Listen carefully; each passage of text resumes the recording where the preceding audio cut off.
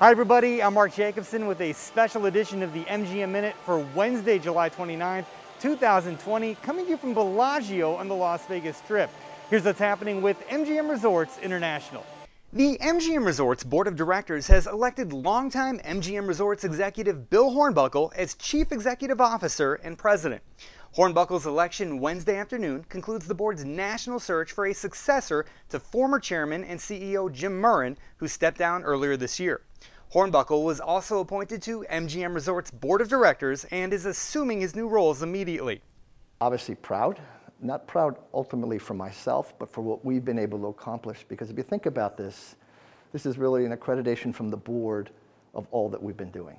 The steps we've taken, the work that we've done, frankly, pre-even COVID, but to position us to continue to succeed, to do well, it's just a confirmation of that. And so for all of us, I'm excited. I grew up in this business. I've been here 20 odd years, as you know, in terms of this company. I've been in this community over 40. I've held many of the jobs that our people have today, literally from the ground up. And so to get this far in a career is, for me, obviously amazing. It's exciting. But there's a lot in front of us. But I've walked in their shoes. I know how they feel. We are doing all that we can to make this the safest environment. So for not only their safety and their enjoyment, but ultimately the continuity of our business long into the future. We have an amazing future. And I don't know if we're going to be in this mode 6, 9 months, some other time frame. But this too will pass. We have gotten through many, many other challenges, this one inclusive. And then I look for a brighter day.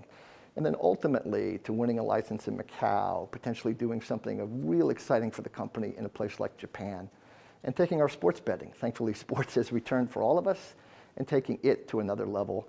All of that's very meaningful stuff for the company, and ultimately for our employees and their opportunities. And so to all of them, thank you. I couldn't be more grateful for this opportunity. I couldn't be more proud, again, for all of us, because hopefully I represent something that's about all of us, not just myself. A highly respected veteran of the gaming and hospitality industry, Hornbuckle has been with MGM Resorts for more than 2 decades and has served in a variety of leadership roles within the company.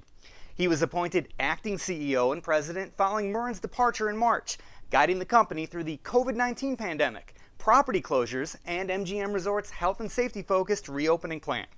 Paul Salem, chairman of the MGM Resorts Board of Directors, praised Hornbuckle's deep experience and steady leadership through one of the most difficult periods in the company's history. Salem said the board agreed that Hornbuckle is the best candidate to lead MGM Resorts through these immensely challenging times and into a more promising future. And for more information on this story or other happenings, feel free to contact us at media@mgmresorts.com. Have a great day.